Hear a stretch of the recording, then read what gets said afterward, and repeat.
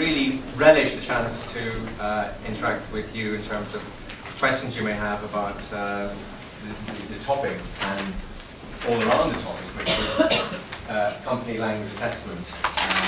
And the subtitle, very important, how to give the training manager what they really want. So how to tune into the company, build relationships with the training manager, and provide wonderful business English deliverables and happy outcomes for everybody, including yourself.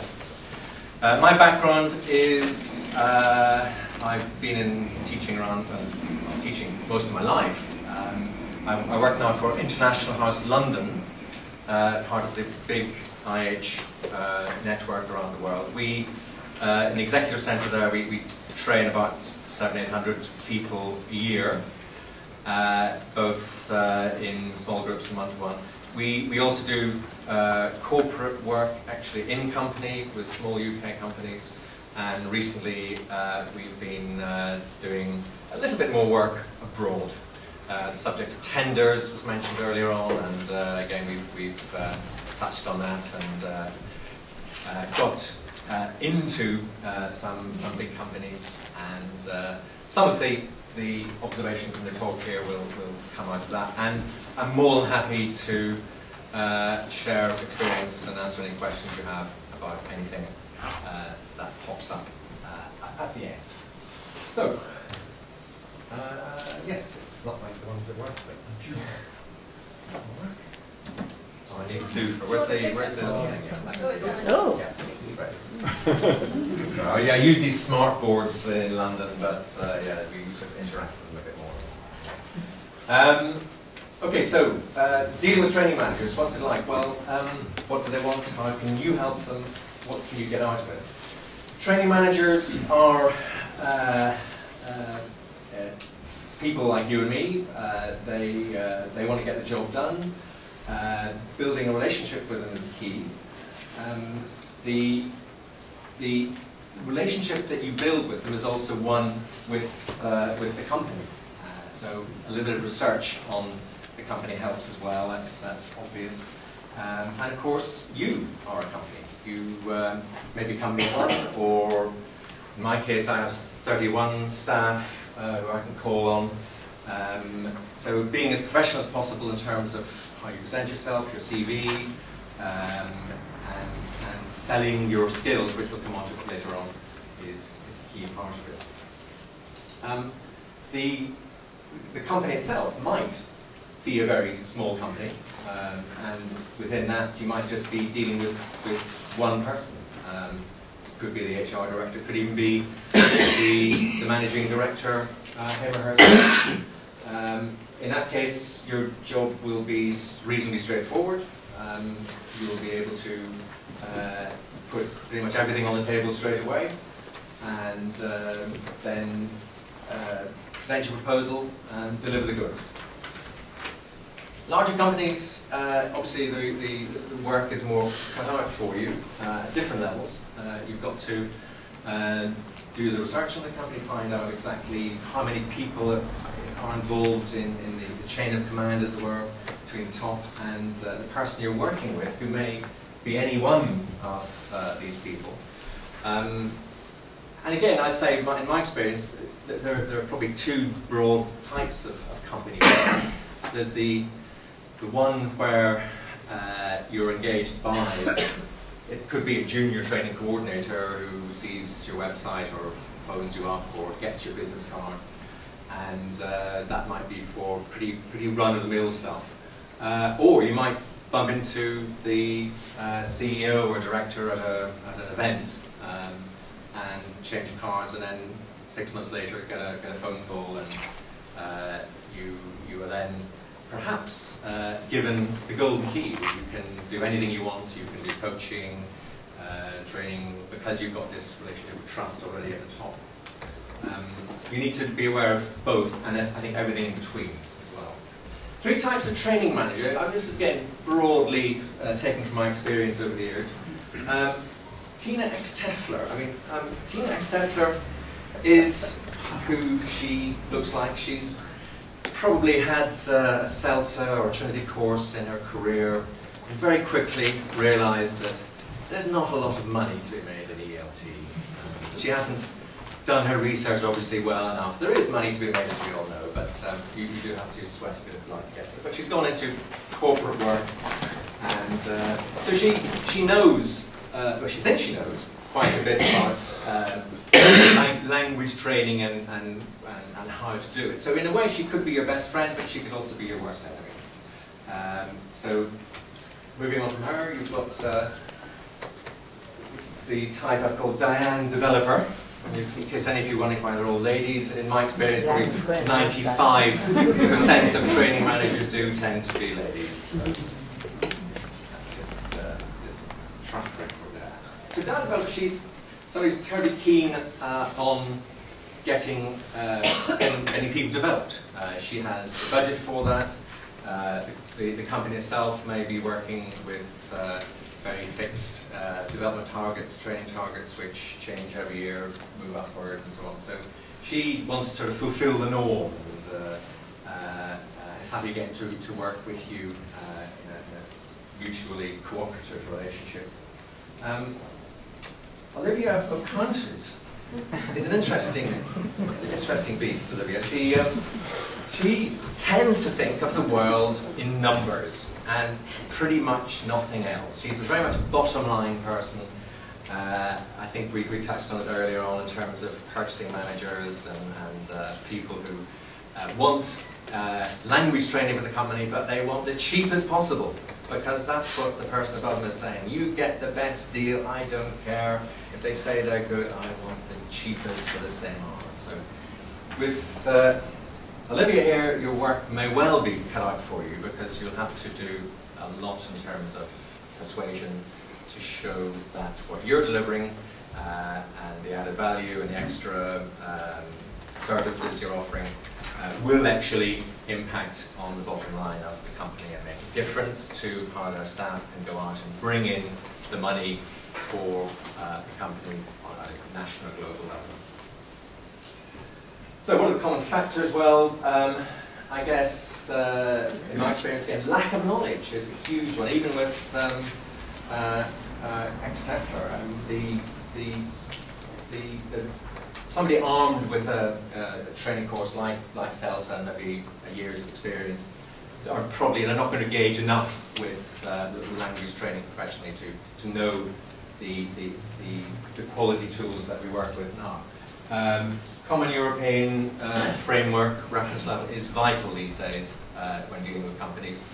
And knowledge of it on your part will be a professional badge to not only open doors, but to show the training managers that you know what the hell you're talking about. And the more you can actually memorize and acquaint yourself with, if it's a vast document, as you know, available online, available free, wonderful resource, do get into it.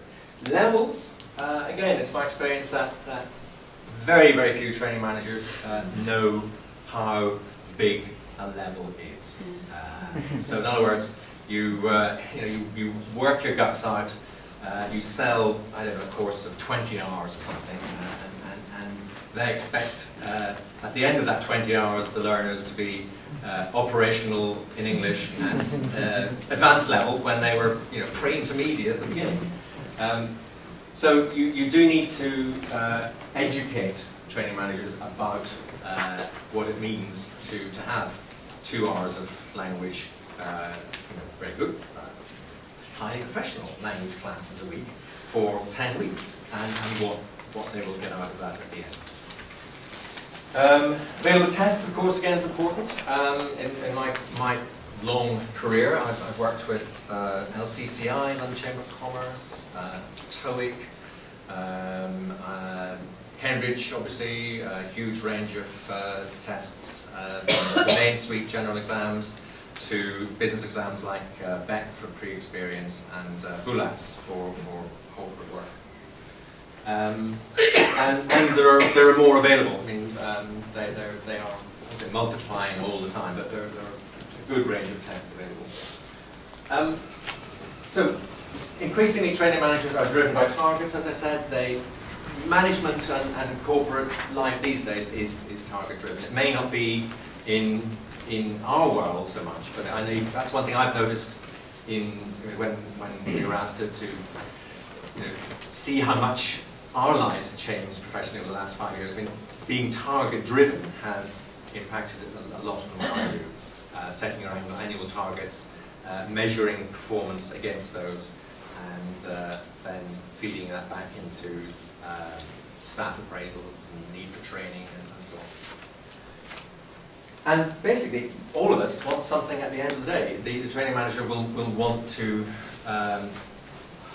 talk to her boss about the success of the program, the positive feedback, the boxes ticked, the 5 stars given to the training. So bear that in mind as well. That you're doing a service for the company, but you're also doing a service for an individual. So anything in terms of making that individual a better person in their job will help too. So to stay on top of it all, you do need to think like a bit like an ELT manager. And if you're just a freelance trainer, as many of us are, it's something that maybe doesn't come that easily, because you've actually got to do the networking, do the presentations, think of the resources you have available, do your budgets and everything else. But that's a great education itself, and I think the theme of this day is professionalism, and working on small detail like that makes you, in the end, a much more professional trainer. Staying at the competition, I'm sure we all do it. We look at our competitors' websites and see how much they're charging, and read between the lines. We always know what is bullshit on bullshit on the website and what isn't, in terms of what the opposition is trying to do. But of course, we do it ourselves. I think when we're presenting to a training manager, we will probably not write something on our presentation document, which is I think the group needs elementary sentence structure. Well, that's what they do need, elementary grammar. We're business English trainers, so what we say what they need is basic report writing skills. So you doctor the language up. I'm sure we all do this. Prepare your toolkit. The toolkit is, I think, pretty vital, and you may already have guessed what components might be in it. Training needs analysis is a corporate training audit. This would need a whole session on its own to go into the various questions you ask, the forms you complete, the do's and don'ts of working with different cultures, different corporate departments, and so on. But I had the great experience a couple of years ago of going to a big oil company in Kazakhstan and working there with getting right into the company, doing a needs analysis for each department, and then briefing the training manager on what we could provide, what we could deliver, and how we could test their people at the end of the courses we were offering. The Common European Framework, as I mentioned before, we'll take a quick look at that in a second if you're not familiar with it, but I think most of you are. And the deliverables, what you can provide, so the courses, the material you provide, the actual curriculum, what you put into it, based on the needs that have come up during your language audit or needs analysis. And I think as well, very important, keeping the training manager happy, the formal assessment at the end. How do you show that the people on the course have actually got from somewhere here to hopefully somewhere way up here because of your training. This is just a glimpse, for those of you who don't know it, of some of the speaking can-do statements from the Common European Framework. Very annotated, but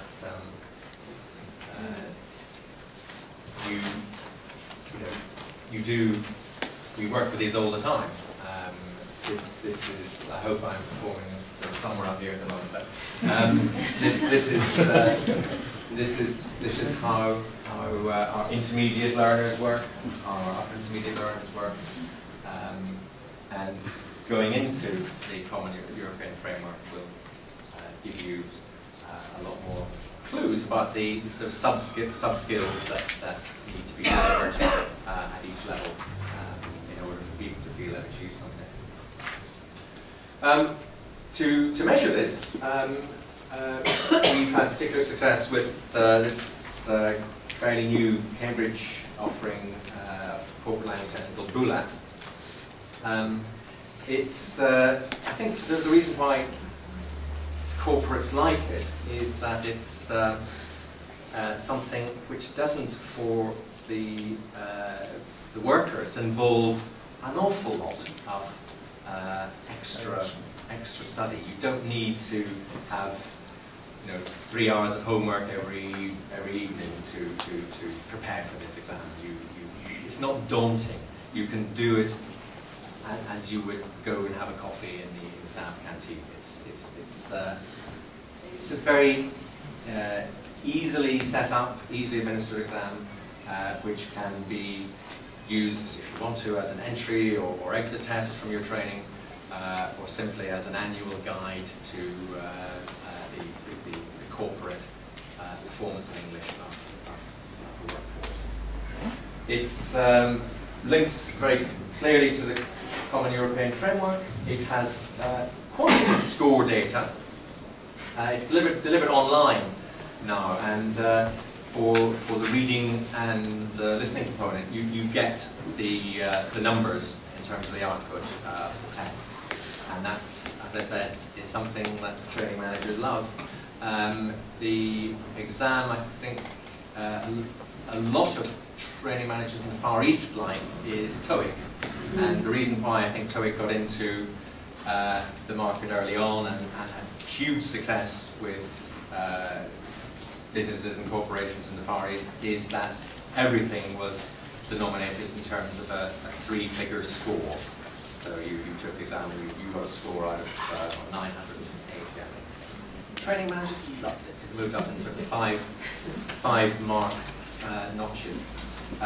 So BULAT has this element, I think, which is very good, but it has something else. It tests all the 4 skills. I mean, again, I'd say that they're not the only exam that I'd be jumping on this particular bandwagon. Of course, it's not a bandwagon, it's something that is actually vital if you're going to assess the performance levels of people at the end of a language course. Where other exams in the past have maybe failed in terms of assessing their competence level and their understanding of reading and listening. Where BULAT succeeds is people have an interview with a native speaker or online interview, and it's a very, very good measure, in my experience, of their reductive skills as well as their receptive skills. And you get test results back normally in about 10 days as well, which is a great thing for the corporate market. And increasingly these days, I'd say, because of the need to work in the UK for many companies, visa needs are important as well. I don't know how much this impacts on the work of many of you here, but BULAT has now just been upgraded to the status of a secure English language test, and as such it is acceptable by the UK border agency to enable people to get work visas and extend student visas and things like that. So it's one of a quite small band of tests which are recognised, and as such will have a big impact on people's career and ability to work in the UK or even abroad. The delivery I've mentioned online, and of course the team at Cambridge have got years and years of research in terms of testing efficiency, validity, and everything else to make sure that it works. And they bring a wealth of experience to it. And if anybody wants more information about it, we have a little bullet leaflet at the back, which I counsel you to take and have a look at. In terms of you guys getting into Bullats, it's operated on an agency basis, so there's normally a local agent near you can contact, and you can get exams through them. But going into a company armed with this and the other things I've mentioned is, I think, in my experience, a guarantee that you will earn more money, you will present yourself in a highly professional light, and you will have a happy relationship with a training manager, and he or she will have a happy relationship with you, and the career will go hopefully stratospheric as a result.